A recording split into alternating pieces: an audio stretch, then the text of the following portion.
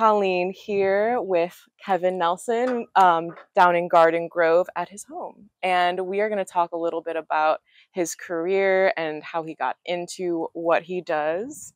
He's an amp tech, he's designed amps, he's worked with a lot of great musicians. So Kevin, tell us a little bit about how you got into this work. My mom was a singer. She's from Tennessee, and she was going to record with Chet Atkins. And but she ended up meeting my dad, and that was kind of the end of that. But she sang on the radio with a lot of famous people. And Wow. yeah, so she was, into music. And What was her name? her name was Doris Nelson. We ended up moving out to California because my dad was in the Navy. He got stationed in Long Beach. And we ended up out here in California. And when he got out of the Navy, he went to work at Kaiser Steel in Fontana. Mm. And so he was a crane operator at Kaiser for 45 years or something. I was a drummer. I started out in third grade playing drums. And then when I was, I was 14, I asked my mom for a set of drums for my birthday. And she says, well, drums are kind of loud and they're kind of expensive. Her and my dad went out to the swap meet and bought me this guitar for $15. Wow. My brother-in-law, his name is Gene Smart. He was also an engineer. And when he was going to college, him and his brother had made themselves a twin reverb from scratch. They built one. Yeah. And because they wanted to have stuff to play, He built me this amp here. He took a 30-watt hi-fi amp, drilled holes in it, put Fender tone controls. Nice. Yeah. So basically I had a 30-watt Fender, My dad and I built these two 212 cabinets. There was this guy in Riverside, his name was Don Underwood. He was a guitar luthier. He had this Epiphone, I think it's called a Crestwood or a Wilshire. And I saved up enough to buy that. I paid $125 Wow. And, I started playing in bands at that time. I met a guy in Fontana. His name was Fred Adams. And a friend of mine and I played guitars. He had a broadcaster and I had my cheapy guitar. And so we'd go to his house and play out of this little Silvertone about this big, And so we started going around and listening to different bands play live, local bands, And so we went to this dance at a Catholic school or something. And there was this band, this guy was playing a red SG and he sounded like Clapton.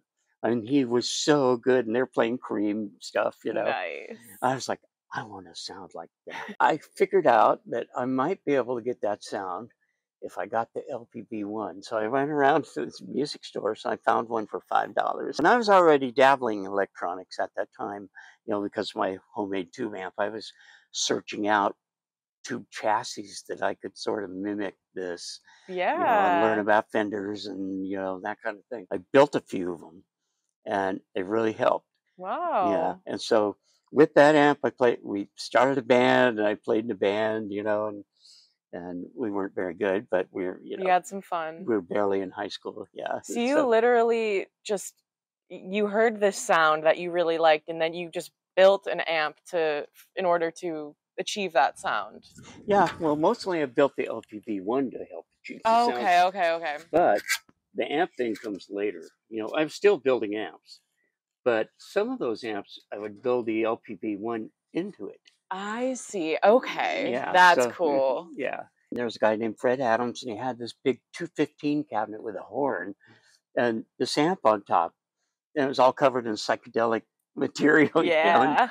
They're playing like Iron Butterfly and all this kind of stuff, of the era. And Fred was taking electronics at Chaffey College. And so him and I became friends. And so I used to ask him all kinds of questions because he's pretty knowledgeable, And so I started building more and building more and building more tube amps. And Fred had a friend called Jack DeBisca, who was a keyboard player, and he had Hammonds. So we would, work on his Leslies and work on his Hammond. And we decided that we wanted to build these large cabinets to accommodate Jack's keyboard. I got into building these Altec style cabinets. Oh, wow, That's you built Voices in these? Theater, but scaled down for a 12. And then a friend asked me, says, "Could you build me a tube PA?" I was probably 16 at the time, maybe That's 17. really impressive. So Fred and I progressed, and I built these 412s. By the time I was in high school, those are kind of in process. And here's a picture of them, of me playing them. And those are the two stacks I made. And basically, they were basement amps with an extra gain stage in Mhm. them. So they get Cool. overdrive and master volumes, you Wow, know. cool. I like the Altec designs and I liked Altec speakers. And so I built this rig here. It's a beefed up concert amp Yeah, that we turned into cool. a head, and it's 120 watts. And then, of course, my Les Paul. And I was probably about 17 or 18. I liked the Altec products so much. I called and asked them if I could get a job down there. And they said, "Why do you want to work here?" I said, "Because I like your products, you know, especially the guitar speakers." And the guy would not hire me. Why? Well, he just said, "You're too young, you know." And he goes, "And you got to drive so far. I just don't trust that you'll be making it to work on time." I said, "Yeah, I will. I will. I promise, you know." So after 5 times of applying, he finally Wow. hired me. Wow, determination and persistence. Yeah. So I worked in the back, you know, in the factory. And, you know, I did electronics work. I'd solder crossovers or mount speakers and cabinets or, you know, Yeah. just the mundane kind of things, you know. But um, I asked him, I go, "I've been working on a lot of Altec amps for years, you know, the old green tube amps, you know, Mhm. and I want a job in the lab." And he says, "No, nobody gets a job in the lab without a degree. You got to have a degree." Which at the time I was just out of high school, so I didn't have a degree. And Right. they wouldn't even let you be a tester on the end of the line unless you had a Really? degree. So I worked there for like a year, and I said, "You know, this isn't exactly what I wanted to be, you Right. know." And so I quit Altec, and my mom had suggested, "Why don't you, you know, move back to Fontana, and you could stay with us temporarily and go to college." And I said, "Well, okay." And just out of high school, I'd been a cabinet maker. I made Mhm. kitchen cabinets for trailers and stuff. So I've always built cabinets like Sure. that. And but I finally took her advice, and I went to college. And there was a music store right up the street from the college. And John Jorgensen knew the owner of the store, and his name was Roy Parker. And Roy had been a service manager at Fender. Okay. And so he was in the Navy, and he was a signalman on a carrier. His ears got damaged, and so Mm. they retrained him as a tech. Okay. Yeah, so he was a tech, and when he got out, um, he got a job at Fender as a service manager because he was musical Sure. and a tech, you know, at the same time. And so he ended up meeting all these guys at Fender, you know, Steve Soest, Mhm. Wayne Charvel, all these Mhm. people would, and he would hire them as warranty repair centers, Okay, things yeah, like that, yeah. you know. But the whole service center was full of rare objects because they needed them for warranty replacements, you know. Mhm. So he decided that he was going to take his settlement money and start his own music store and buy up all this stuff in the service center. John Jorgensen calls me on the phone and he says, "Hey Kev, I want you to build me this Princeton, 100 watts." And I go, "John," he goes, "No, we're going to take it and take the grill cloth off and cut it out for an Altec 12. They hold 100 watts." Okay, now you're talking.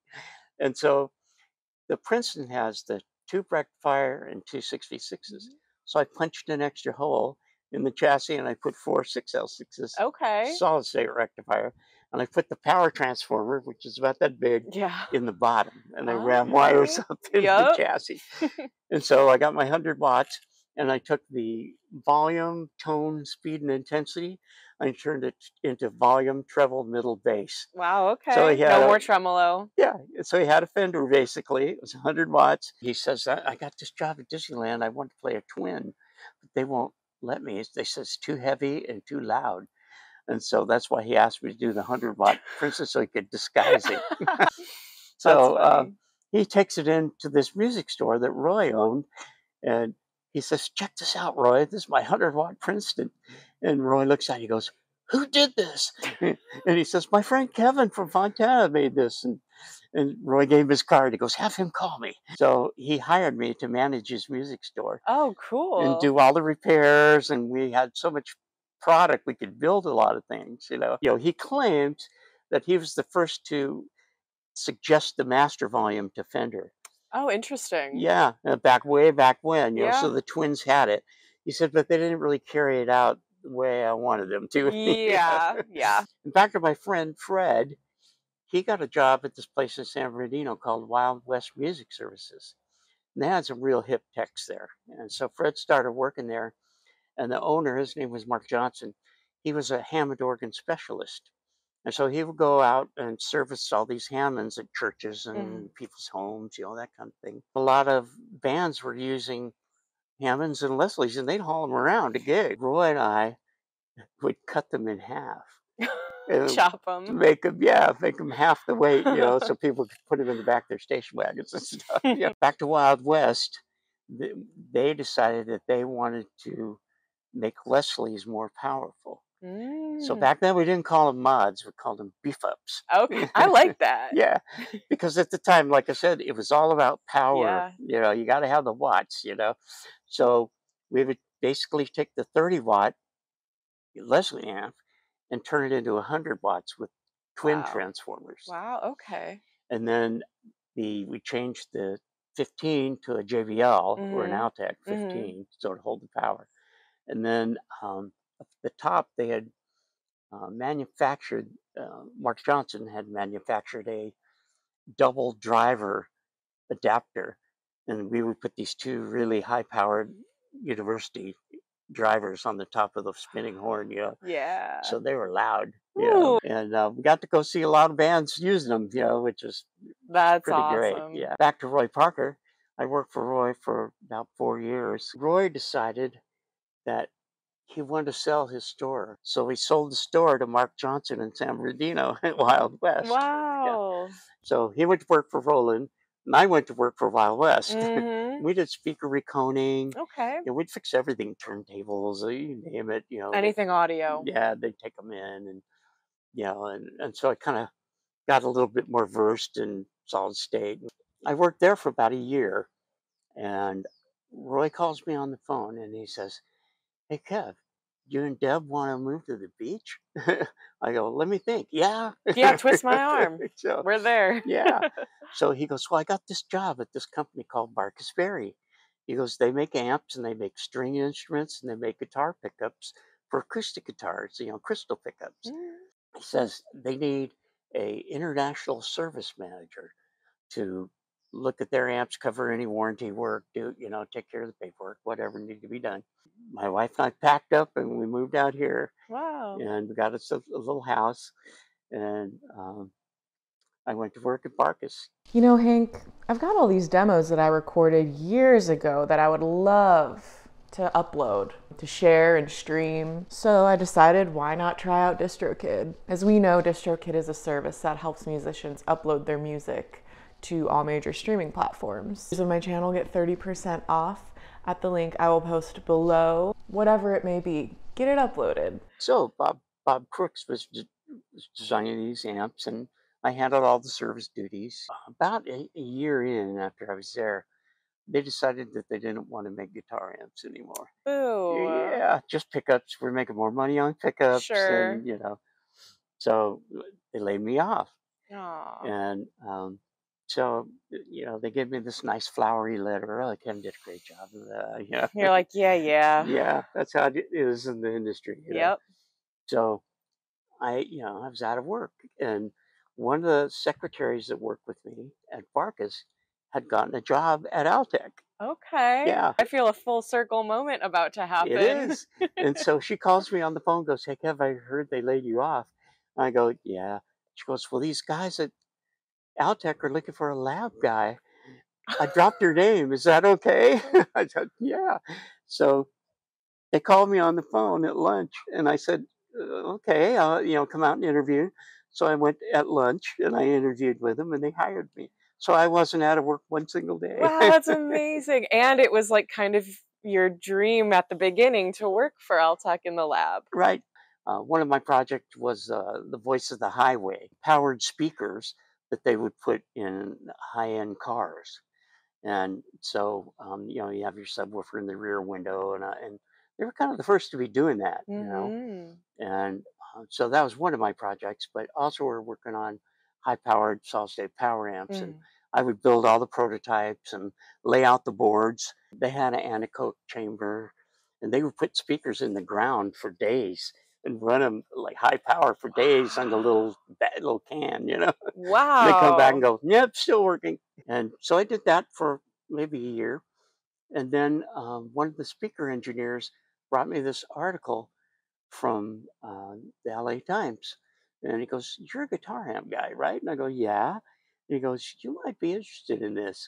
And I read it says Leo Fender's company, Musicman, looking for a guitar amp engineer. Oh And I man. was like, Dream job. Leo Fender, okay. Tube amps, yeah, okay. So I went out there again at lunch and I interviewed with who had become their chief engineer. His name was Mark Wentling. Mm. And so Mark Wentling, they hired him from MXR. And so he moved out from New York to be their engineer, but he was a chip guy, Yeah. and the Music Vans, as you know, are hybrid. Yep. So they had all All op the amps in the front end, and Yep. then they had the tube power amp in the back end. So he needed a tube guy to help him out. Yeah. So we're Real in quick, there, what year was this about? oh gosh, 80 something. Okay. Yeah. And so I went in for the interview and and so we started talking. And I told Mark, I go, "Yeah, you guys are using these kind of transformers and this kind of pots and these kind of knobs, and yeah, I'm just super familiar with the design." Mm. And he looks at me, he goes, "How do you know so much about these?" And I said, "Well, I'm friends with Bob Lulai." And he goes, "Don't ever say that name." I go, "Why?" And he goes, "Because this is all about Leo. He's the music man." Bob Lulai was electronics professor at Cal State San Bernardino. Oh wow. And so him and I were friends way early.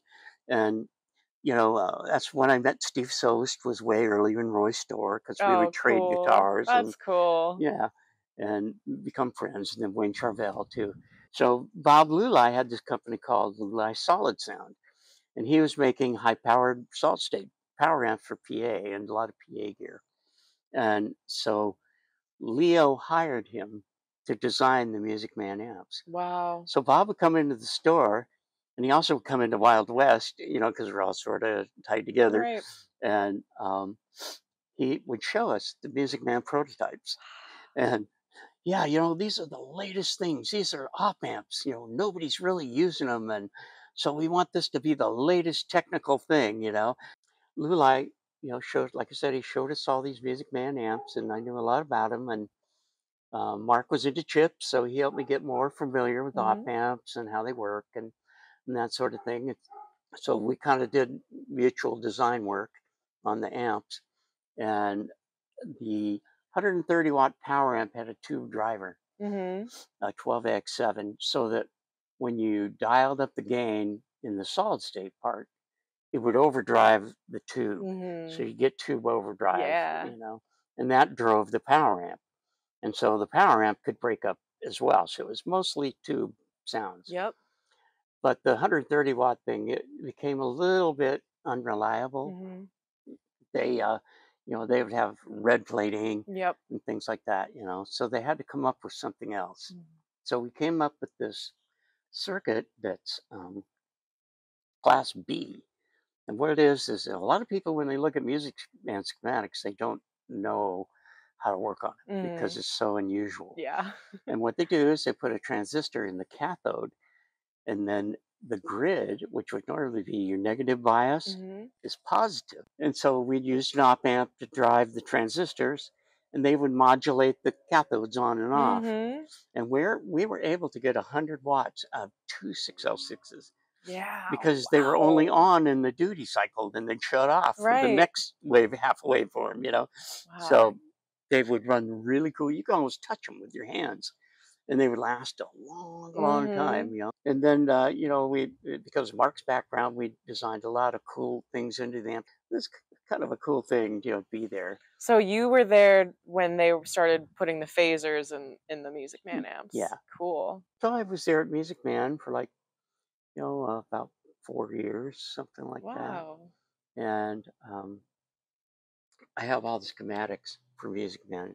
I saw that binder. I was like, "Ooh, Yeah, that looks from day one. cool." You know, part of my responsibilities was to supply, you know, service stuff for dealers, you know, Right. and they sold like worldwide, you know. So these were the later Music Mans. Mhm. You could, no, you see it, you see my name. Oh, Kevin. Mm, Oh, that's so cool. yeah, and it worked pretty good. I'm so, like I said, I'm so lucky, and I had a lot to do with the design of the RD50, which Mhm. is 26L6 is 50 watts, Yep. and that's a kind of a cult following amp because we didn't Yes. make that many. It was right at the end of Music Man. Mhm. The solo on "Don't Fear the Reaper," that it's smooth, it's Yeah. the sound I love. That was that amp that he used. Wow. So Music Man ended in a very bad way. Oh. One day we got this shipment back from Holland, I believe it was, and they told us, you know, the necks aren't adjusting properly. And Leo Mm. had his own factory up in Fullerton, Mm. and that was called CLF Research. And then Music Man had the amp factory.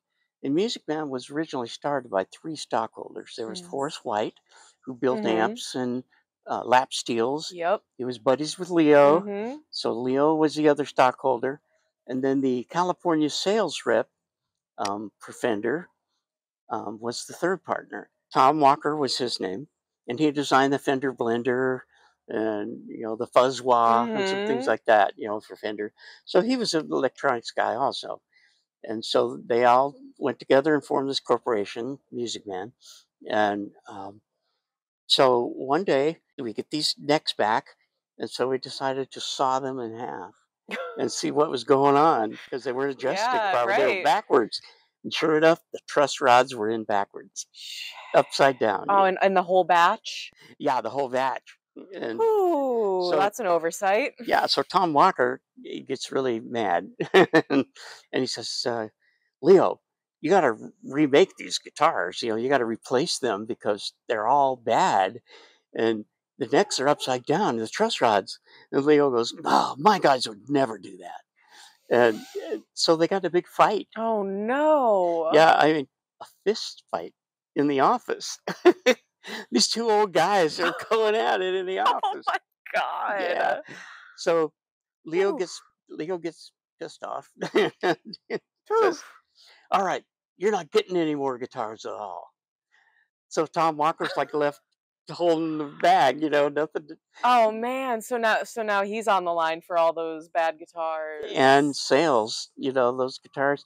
And most amp companies you'll find, well, not most, but some, like Fender, there's amps and there's the guitars, and guitars have much fewer parts in Right, them than an amp. And right. so they're kind of a loss leader. They want the amps to go with the guitars, but they cost a lot more to make. Mhm. So the guitar kind of offsets the amp Right. price, you know. And so we were only making amps and super high quality ones at Mhm. that. And so Tom Walker was like struggling to keep things afloat. And so he hired guys from the outside like Grover Jackson Mhm. and Wayne Chevelle and these people to make Music Man guitars for him Okay. because he sued Leo and he won the name Music Man. Oh, Yeah, because Leo didn't wow. want anything to do with So him then that anymore. was the end of Leo being affiliated with Music Man. Yeah, Forrest White got so mad that he came in with one of the necks that was upside down and he started smacking Tom Walker with Oh, it. shit. Yeah, Oh my god. true story. I swear it. Holy And I was cow. in the room next door. You know, we'd hear the ruckus. You know, and Phew. there's a magazine now called History of Music Man by a guy named Frank Green. If you ever read that, tells the whole Oh, story wow. about it. Yeah, I'll have to get my hands on that. yeah.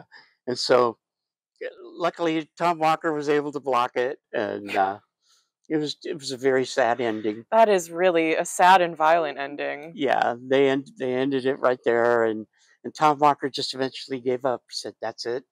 I can't afford to keep this company afloat." Tom ended up selling Musicman to Ernie Ball. They basically bought all the inventory that was left. They called me into the office. "Hey, Kev, we're closing down the amp thing, so we don't really need an amp guy anymore." They had all these amps left in their inventory, which wasn't too many, but a few. And so I made this agreement with them to service all the amps because they had 1 year warranty. I said, "Okay, I'll leave the company, but we'll make this agreement that if I'll do all the warranty service work for your amps that you have in stock for 1 year if you trade me all the leftovers in the warehouse," which were parts. And so I hauled it all home and I put it all in my den. Oh my gosh. The storage room. Yeah, exactly. And so I still have all the Musicman PC boards that went into Wow. the amps that they Yeah. made. They never put them in the amps. They were all pre-made and ready to build amps, but they didn't build the product. Wow. So I have Yeah. boxes and boxes of those, and they have all these half-watt Allen Bradley resistors in them, and Wow. Switchcraft phono jacks, and they're full of really high quality Yeah. stuff. You still have those boards? I do. It's Yeah, good to know. I have some of them here where I can rob Hmm. from them, and others in storage. That I'm keeping in Wow. storage. All right. Cool. And I have all the handmade prototype PC boards that Mark and I designed, and even some that were designed before Mark and I. So I have the whole history. I have this. I have all the protos. I have all the manufacturing boards and You a have lot a of museum parts. of Music Man. Yeah, I'm the Music Man guy, I guess. That's great. You're the Music Man now. And I was out of work for a while. I didn't know what to do, and so I started this company called Mods by Mail. I would have people ship me in their Fenders or Marshalls, Hmm. and I put extra gain stages and master volumes. Mark Wentling calls me on the phone, and he says, "Hey, Kev, you want to work at Fender?" I go, "Yeah, that's the king of the hill. Yeah, I want Yeah. to work at Fender." So they had just sold Fender, CBS, Mhm. to all the employees, and they were the stockholders. Oh, wow. But I worked in the lab, and it was kind of high pressure. They had a lot of artists, of course. Mhm. I would do service work on all the artist stuff. All the And amps. yeah, I mean, they started working on. Have you seen the Red Knob Twin? Yeah. They call it the Evil Twin. Yep. Yeah, Mark and I worked on that. I did the layout. Mark Cool. did the engineering. I decided that I didn't like the way Fender was building the stuff, and when you're an engineer, you don't want to be associated Yeah. with that, Yeah.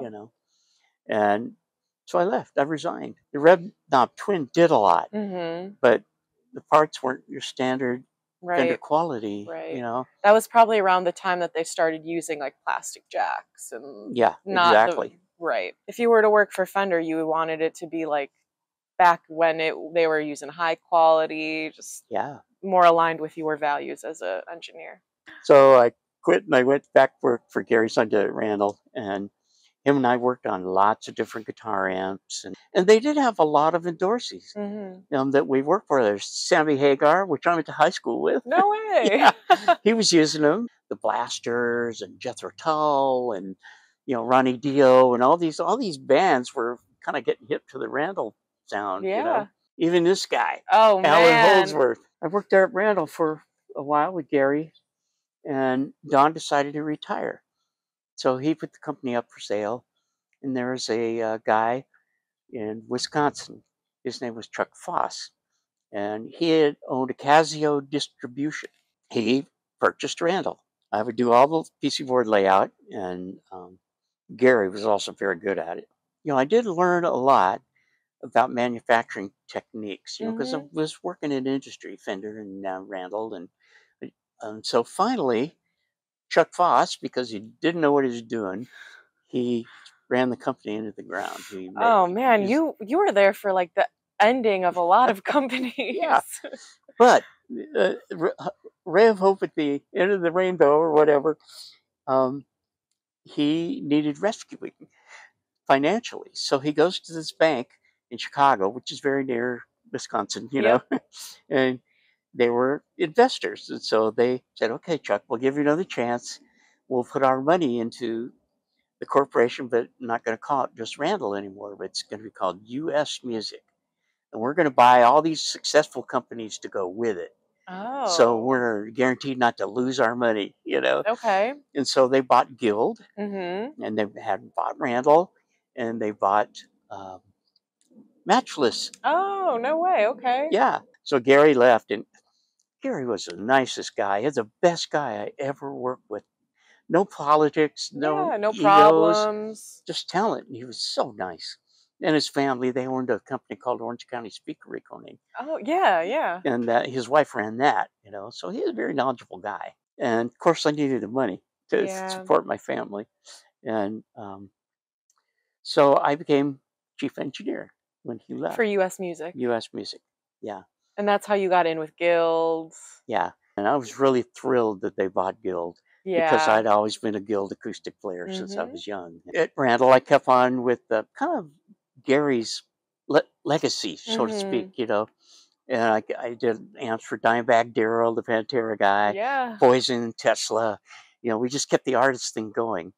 And I did a lot of work for Jethro Tull. Nice. Yeah, and we got involved with them. And I Tull. did a bunch of work for them, especially when they came to California. Mhm. This is Ian and my wife. Her birthday and Ian's birthday are on the same day. She loves Jethro Tull. The very first concert I took her to, she'd been to others, but as a couple, I went to the Forum and we saw Jethro Tull. It was called Nice. Bursting Out was a tour. And So Jethro Tull was a big part of your guys' relationship. yeah. This is David Pegg. He was a founding member of the folk rock group called Fairport Convention. And this is Martin Barr. And of course, my wife. Your lovely wife. Yeah. I like your Guild shirt. Yeah. The Marshall Tucker Oh. Band. I did work for them, so they autographed that. My daughter is a flute player, and they had a flute cool. player in the band, you know. And now my daughter has her degree in music from Cal State Fullerton, and she's a music teacher. That's amazing. Yeah, so music stayed in the family. I love that. And Is she your only child? No, I have two daughters. Oh, okay. And they're both amazing vocalists. Wow. So. You've had your hand in the history of tube amps, that's for sure. You deserve to be in that book. So I'm doing repairs out of the house. And I get a call from this guy named Joe Brandstetter. And he was a partner with Harold Rhodes in Harold's music business. Harold made his piano learning method. Okay, and he had made the first Rhodes out of aircraft parts during World War II for recovering servicemen who were in the hospital. They could lay this pre-piano, it was called, on their lap and learn how to play piano with his method, you know, Wow. a simplified method. Yeah. You know? And so Joe owned a chain of piano stores, like real pianos. Mm-hmm. And so he was selling Harold's piano method to his customers. And so he became friends with Harold. And then Harold passed away. And so he decided that he was going to try and buy the name from Harold's wife. Mm. And so he made an offer and she sold it to him. Okay. And so he owned the name. And he one day he calls me on the phone and he says, "You're Kevin Nelson, right?" I said, "Yeah." He goes, "Everybody I call is dropping your name. They all say you're the guy." I was like, "For what?" He goes, "Oh, well, I own Rhodes, and we're looking for an engineer to, kind of oversee the project, and we're remaking this piano called the Mark V." I helped design a preamp for the Rhodes that has all the tone controls and the stereo tremolo like they used to have. Yeah. A powered speaker bottom, which we used digital amps, Mm-hmm. to do. And so we released the Mark V Rhodes. You've had quite the career and doing a bunch of different things that all kind of tie together. Well, I do want to tell you the Eric Clapton preamp story. Yeah. When I worked at Fender, like I told you, Dan says, "You're the Clapton guy. I want you to make this preamp, do what Eric wants." Mm-hmm. So I did my thing to it. And a guy named Don Lace, he had been a military magnetics engineer. So he designed these Lace pickups to go in it because the preamp had quite a boost. Mm-hmm. And so the Strat pickups are noisy because they're single coil. Mm-hmm. So he invented these anti-hum Lace pickups for it. Mm-hmm. I got to at least do the electronics. Yeah. So we built the Clapton prototype. We took his Blackie neck and we laser scanned it so we could make exact copies Right. of Blackie, you know. Cool. And so we did the Blackie neck and painted him the colors of his Ferraris. Nice. You know, we thought that'd have appeal, you know. So he was making the August album and down in Ocean Studios.